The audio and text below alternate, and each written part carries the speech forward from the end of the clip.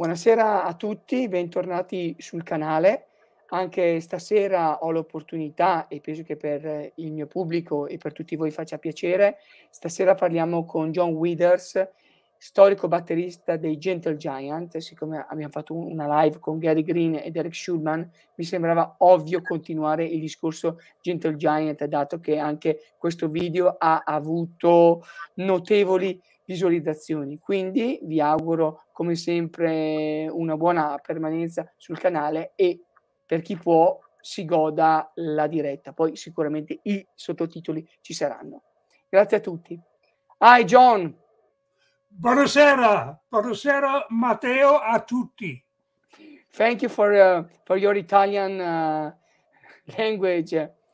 I want to ask you why you speak Italian.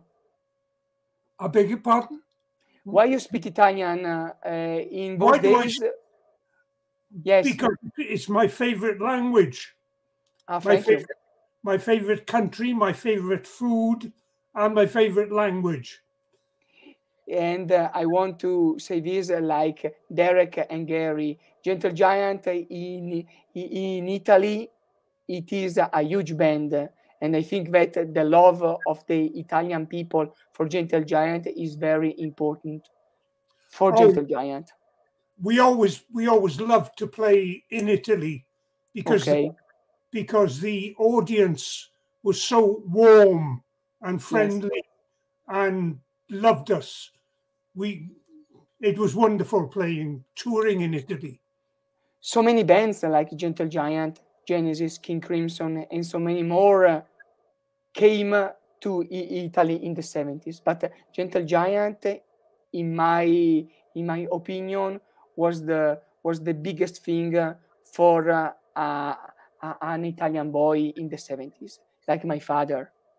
Because my father, it is a huge fan of the 5 albums, and later not so good, but it is a huge fan. From the first one to Octopus, and maybe Power and the Glory. So it is a pleasure to talk with you. So, John, we have to do some things. I want to ask you your memories about your first encounter with the music when you were a baby. So. Well, right back at the beginning, it began with an Elvis Presley record. Okay. When I was a very young man, about 12 years old, I heard an Elvis Presley record, and I think it was, I forget which tune it was, but I could hear 1957. Well, 57, 58. Yes. And I could hear that the drummer was playing different things. And that made me curious how a drummer did different things with his hands and feet. And then I was at a dance, a St. Patrick's Day dance. I was in a Catholic school, and they had a band playing with a drummer. And I saw then what the drummer was doing. And that it made me so excited. And so I started practicing with my mother's, knitting needle. Pot. And a chair, just playing different things and playing along to records. Okay. And it came very naturally. I learned it very, very quickly, and used to play along to all sorts of records all the time. And it's just drums. And then when I was 14, I think it was, my parents agreed for me to have a drum kit. Okay. Which I could only play when they were out of the house. It is very funny thing, because I think that the drummers of your generation came from the rock and roll. I Oh, think definitely. that.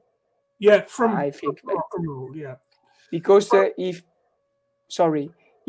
we think about you, Phil Collins, Will Bruford, came from this situation, from the rock and roll. Oh, yeah. And in certain things, and in certain situation, you develop a style.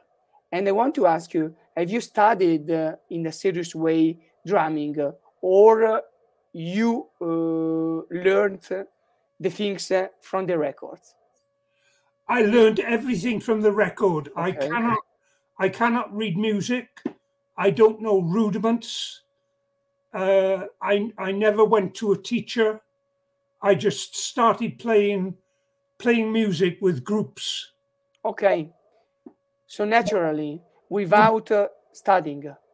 No studies. No. Because if I listen so many songs when you entered in Gentle Giant, there were so many difference in the music with change of times from the regular time to the odd times. And I think that Mr. Withers has studied or not. And you clear the thing, you play naturally when you was a young boy to the real drummer. So you have changed your time from rock and roll, and I think that there was the beat invasion from the 60s to the 70s, and when you entered and when you joined Gentle Giant. In those days, are you professional musician in those days or not? Well, I will tell you the story Okay. very quickly. At the age of 15, I moved from my home in Wales to stay with some relatives in Liverpool. Okay. And took my drum kit with me. Okay. At that time, Liverpool, the Beatles were just happening. It was 1962. Okay. And everybody was playing in a band. And I played in a band because that was it. Fashion. So I used to go and watch bands in the Cavern.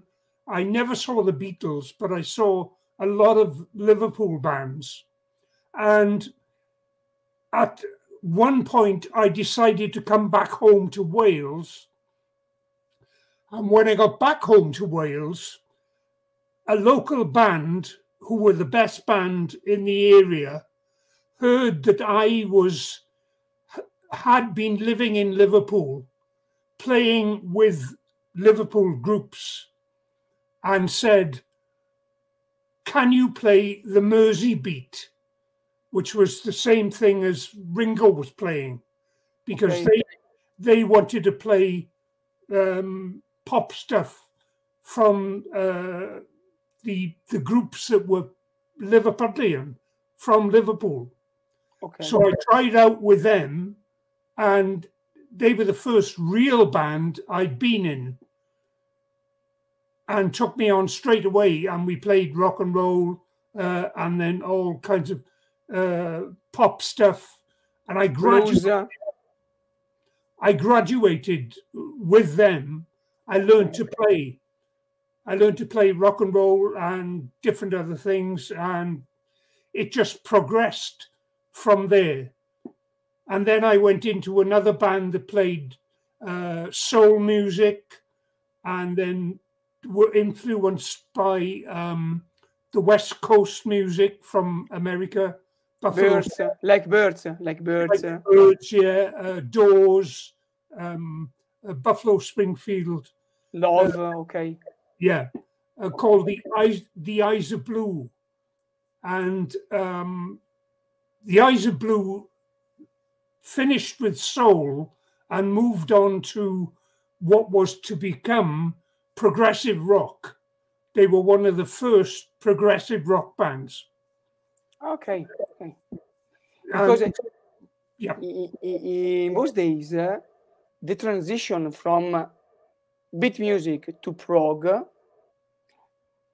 there were few bands like yours, Procolarum, and certainly the Beatles with Sgt. Pepper. yes. The transition from the beat to the progressive rock, yes, you was in the middle of this transition.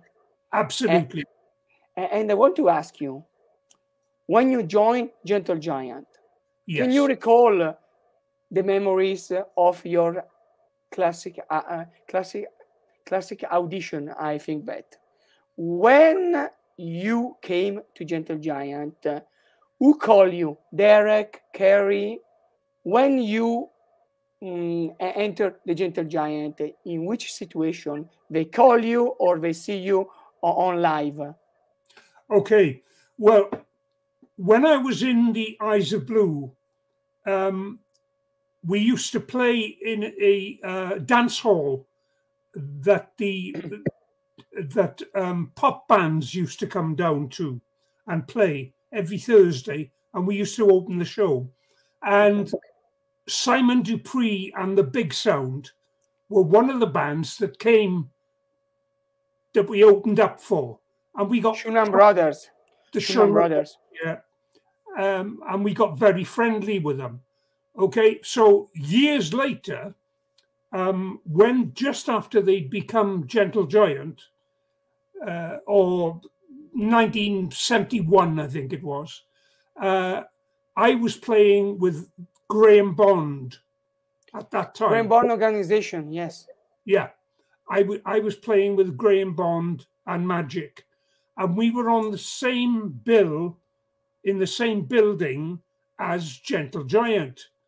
And Ray and Gary and Kerry, I think it was, came up to watch Graham Bond and the band. Okay? And then I went down to watch Gentle Giant. They were in a different part of the building. And it was all very friendly. It was great to see them again because we hadn't seen each other for years. It was really nice. Well, about 6 months later, I get a phone call out of the blue from Ray Schulman asking me if I would go down to Portsmouth and have play in an audition because they liked the way I played with Graham Bond. So I said, yeah, great. I had just finished playing with the Grease Band at that time. Grease Band, yes. The Grease Band broke up because Henry McCulloch went to join Wings. Wings with Paul McCartney, yes. With Paul McCartney. So they broke up and I was without a job. So I was very happy to go to Portsmouth and play the audition. And when we played the audition and they said, great, can you move to Portsmouth and play with us on a tour? Because we have a tour starting in 2 weeks. And our drummer, Malcolm Mortimer, yes. Yeah, Malcolm has had an accident with his the motorcycle. motorbike. Yes. Yeah, and broken leg, hip, arm. I said, yeah, great, no problem. They said it's a 2-week tour with the Jimi Hendrix film.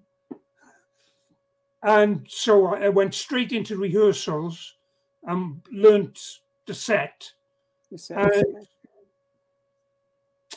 Which was 40 minutes of music because we were opening the show for a Jimi Hendrix movie.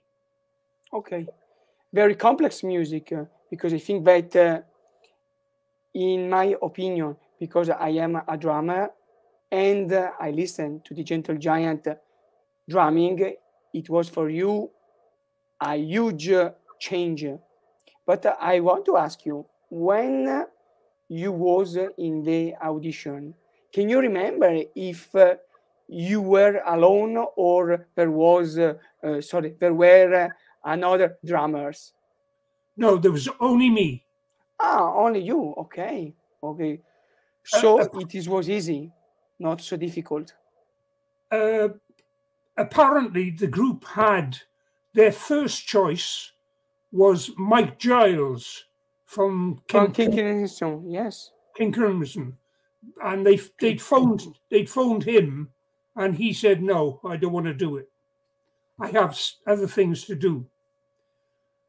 So I was the second choice.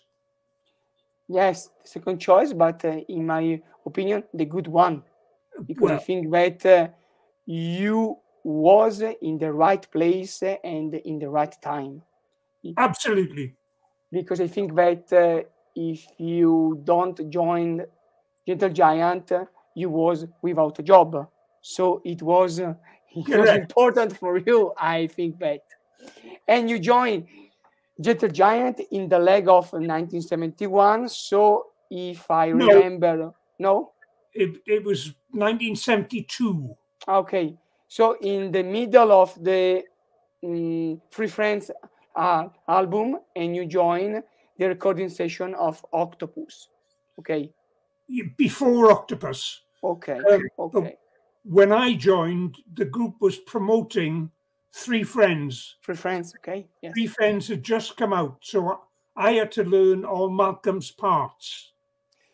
And I think that the Mortimer's parts was very complex, because if you think School Days on Prologue, it was a drumming, in my point of view. Malcolm Mortimer was a good drummer, but if I listen Free Friends played by you, it came so naturally, and for a drummer, it is listen the changes between two drummers. In my point of view, your drumming was so natural, because if I think about another piece like 2 Weeks in Spain, it is in 2, not 3. 1, 2. And in my point of view, your drumming, it's not so complex for a little while, but in my point of view, your drumming, it is very huge, and it fits very well with Gentle Giant. Can you remember the Octopus session? Very well. Can you talk about it? Because I think that in my opinion, talk about the classical lineup, it is for you a pleasure. So can you recall the recording of Octopus? And I want to ask you in the precise way, the recording of Notes. It is my best song. Can you recall this? Yes. By then, we had done an American tour, and I was part of the band, because after the first tour in England, they said, "We want you to join permanently. We like the way you play," because I simplified a lot of the things. You know, Malcolm is a wonderful drummer, a great drummer, but he's more jazzy than me.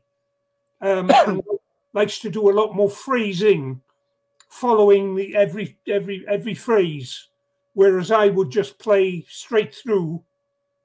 You know, in just an offbeat, heavy offbeat, and the tunes or whatever was happening going on top had more space, because I wasn't following the tune. I was playing a bedrock, if you understand.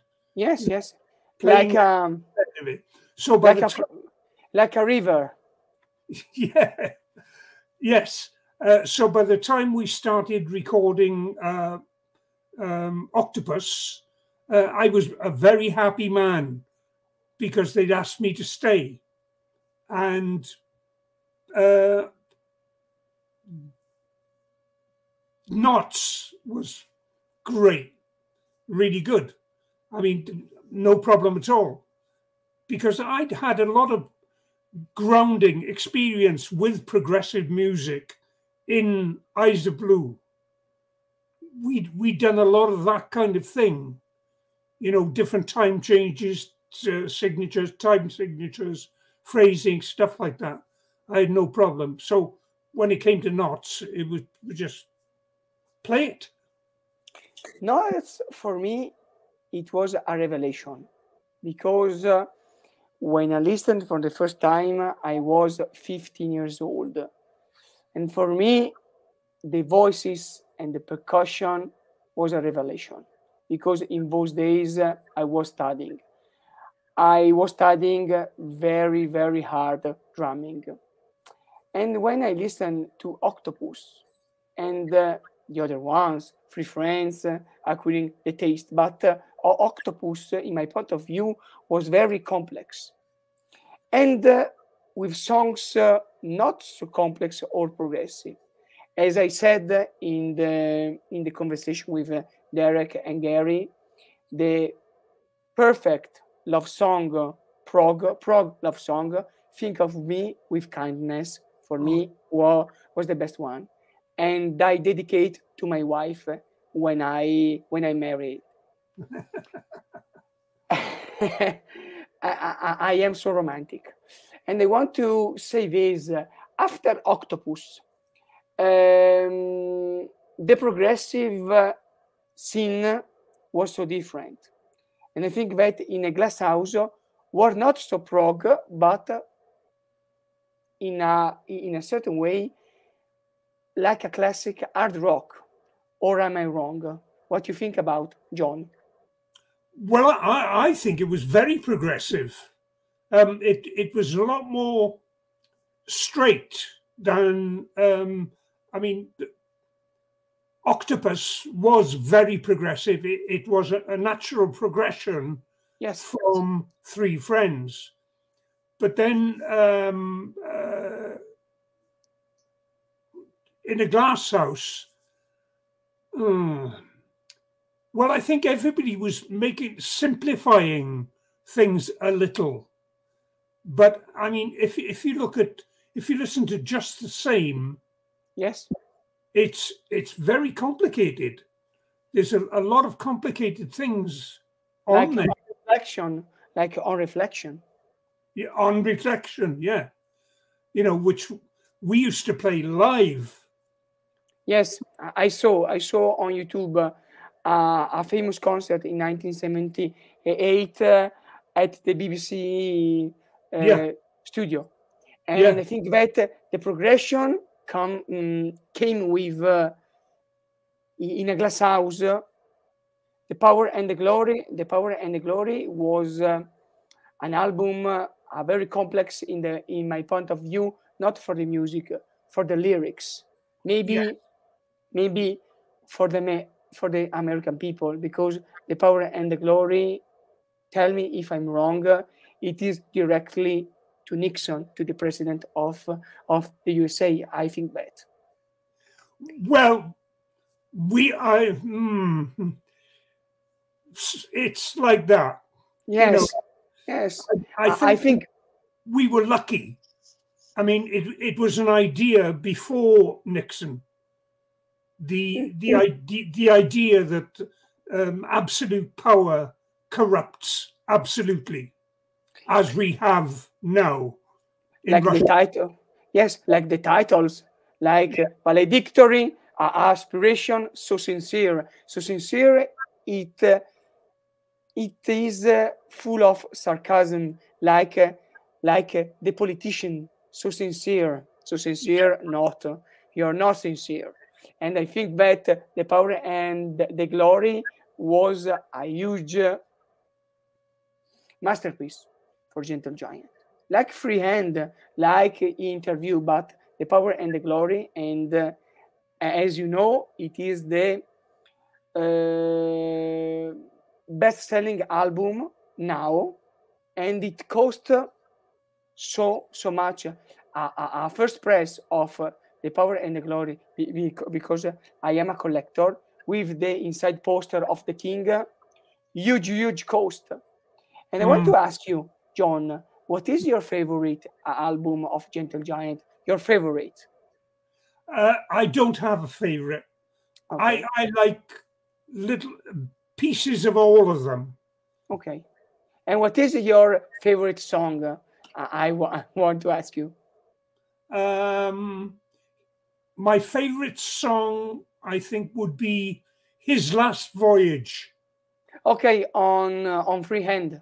On freehand, because that really cooks. That has a feeling to it. And another one that would be very close would be Aspirations from Power and the Glory.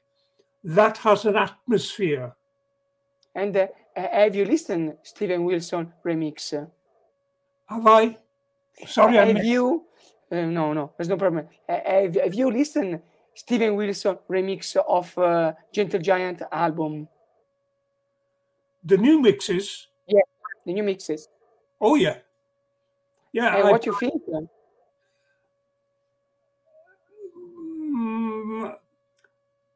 I think the new mix of Aspirations is great. Steven Wilson is doing a wonderful job on the new mixes. A really wonderful job. And after 1975, 1976, with the interview, there was 1977. The punk was a huge situation, and the missing piece, for me, the best one, until the end. 2 Weeks in Spain, for me, is the best one. Yeah, I like the missing piece. I think it's got the best of both. You know, we were looking for something new. You know, like because punk had arrived, and all the record companies wanted a hit record from all the artists. So what we tried, I think, with the missing piece was to give a balanced album. One side is kind of prog, and the other side is kind of popular. Popular, yes, pop, rough pop. Yes, in my point of view. And Giant for a Day, it was the natural consequence of the missing piece. No. We got lost. Lost. Okay. Musically, I think we got lost at that point. Giant for a Day, I don't want to say this, but you said that the direction was lost. Yeah. Like Civilian, I don't like it so much. Don't you? No, I think it's a great album. Yes, in the drumming way, yes, but the classical was lost. And I want to ask you, after Gentle Giant, what do you do after Gentle Giant? So many people doesn't know about, and I want to say this, okay, Gentle Giant, but after Gentle Giant, John Withers, what you do? I joined a Welsh psychedelic group called Man, who had also been popular during the 70s with West Coast music. And I spent 13 years with Man, touring Europe, and did 4 albums. I also did a lot of television work, playing in bands, playing in a band rather, that did a lot of television. I did theatre work. I did a lot of things, until I got the illness. Okay. It is very important for a musician to keep on rocking with so many bands. And I want to say this in the technical side of your work, because I am a drummer and I am so very curious. Your drum kit for a progressive drummer was very different from Carl Palmer or Phil Collins. Your drum kit was not so big. It was your decision to take it so small, or it was the band say to you, I don't want a huge drum kit? I didn't want a huge drum kit. I mean, 5 drums are, well, I had a set of rototoms. So there were three rototoms and 3 ordinary toms. I wish now I'd have had another floor tom, but I was quite happy with what I had. It's difficult enough to play but your drum kit, have you had your Ludwig, or it is gone, your drum kit? It was just a basic Ludwig kit. Okay. With one Slingerland 12-inch tom. Okay. Yes. Mounted tom. One day I went into Manny's in New York. New York. Yes. And I was buying heads for a tour, and I was looking around, and I noticed a 12-inch tom just up on a shelf. Alone. I said to the guy, "Oh, what's that?" It was the same color as my Ludwig kit, which was only a 4-piece kit. Sparkle champagne. And he said, "Oh, it's just an odd tom we have." And I said, "Well, how much is it?" And he said, "Oh, $25. I said, "Yeah." $25. Yeah, nothing. And I just bought a stand and a case for it and took it on tour. And I still have the kit upstairs in my loft. It is a vintage one. It is a vintage one. I wish to play. I wish to play your kit, because it is so the Ludwig of Ringo Starr, so iconic. And I think that the classic and small drum kit for a drummer is the best one. Me, in my opinion, I don't want any huge drum kit now. No. It is not so. Why? With your cymbals and so on. And outside the music, what is your hobbies outside the music now? Outside now? Yes. Well, I'm not able to do very much. Excuse me. Because I am disabled. I've lost the use of my legs. Okay. So it's my hobby is living. Surviving. I'm 76 years old now. So 76. Yeah. You're so young. You're so young now. I wish. I'm very happy to get up in the morning, to be awake and alive. But I like working on the computer and doing a bit of writing and stuff like that. Why don't you write a book, your autobiography? I'm writing it in bits. Okay. Pieces. Yeah, in pieces, yeah. I wonder, and I want to, maybe in the future, this book came out, and I want to read it, because I think that your life, it is a classical big thing. You were he was, sorry, a drummer in a wonderful band.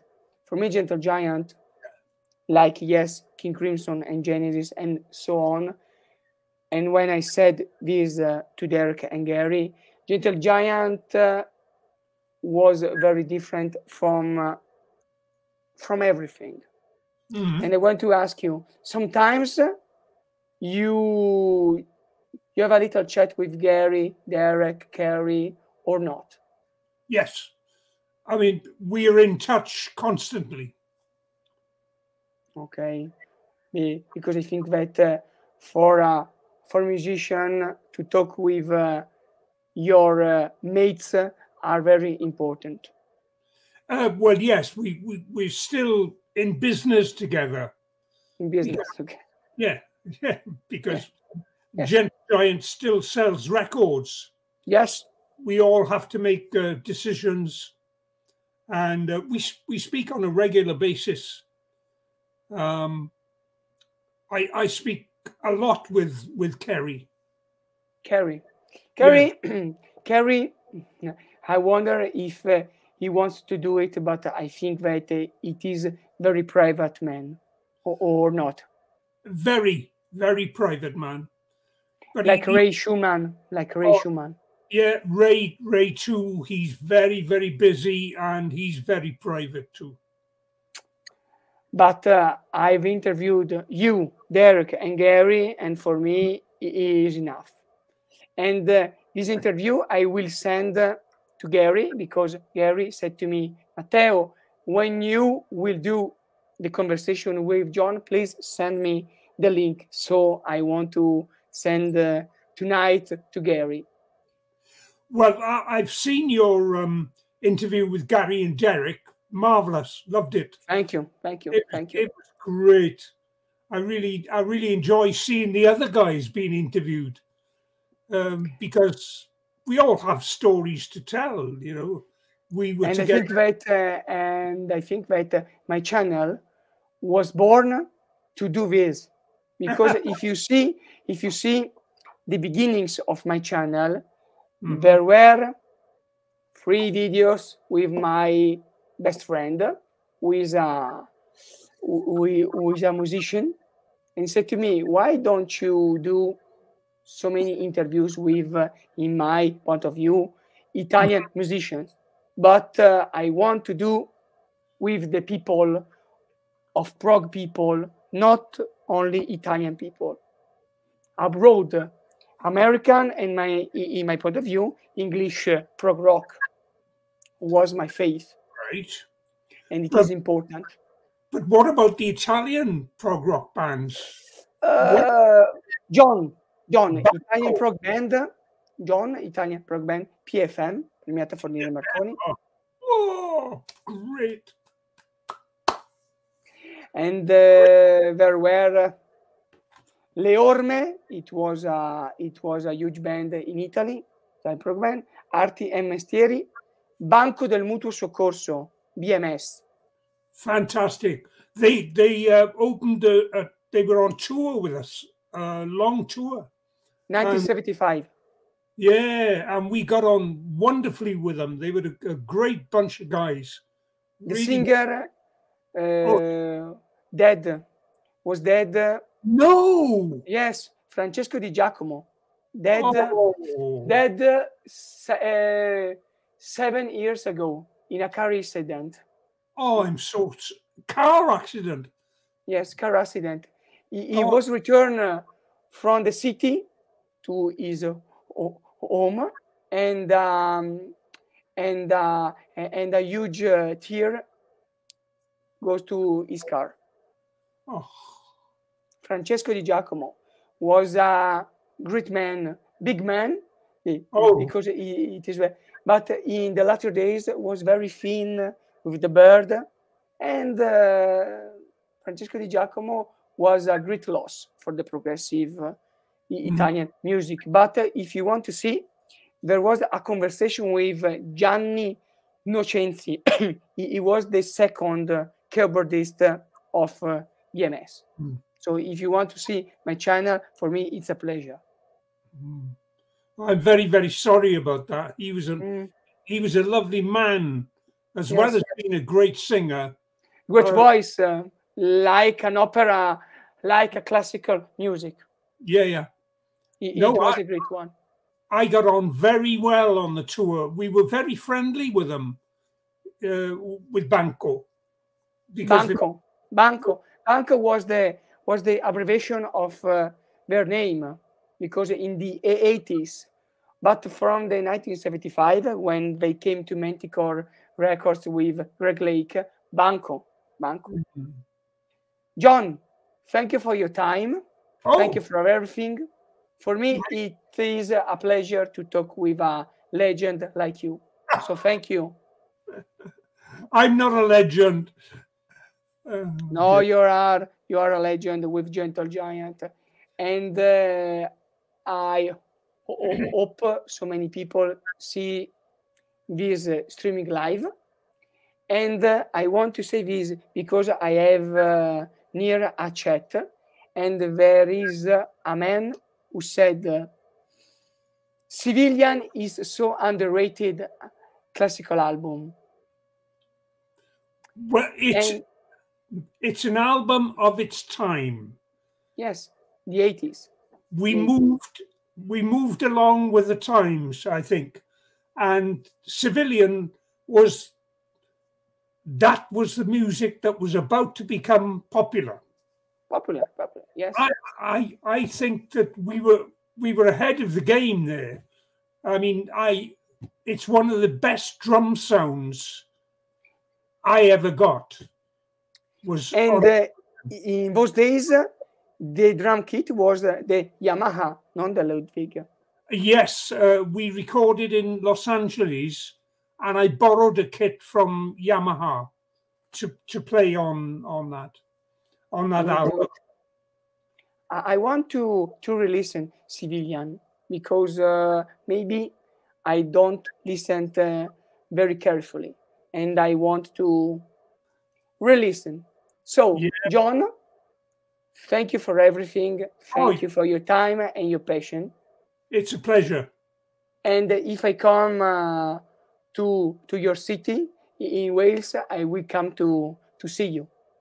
Oh, please do. Can I just say before we go, in case I've got some very good friends in Italy, and I'd just like to say hello just to a couple of people in case they're watching. Do it. Gigi Bresciani from Bergamo.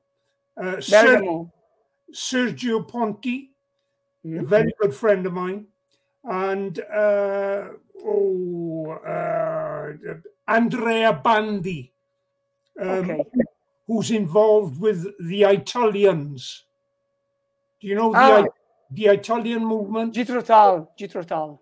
Yeah, Andrea Bandi and his lovely wife Paola and his daughter Ada, and that's it.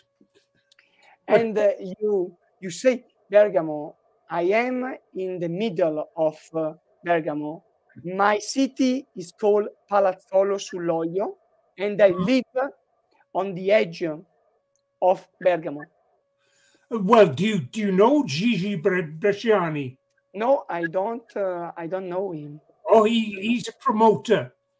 He's okay. He's a promoter. A very good friend of mine, but I hope he's well. I hope all of my Italian friends are well. Like me now, like me, Matteo. Thank you. John, thank you. Anyway, it's been a real pleasure to speak to you. Thank you for John, interviewing me.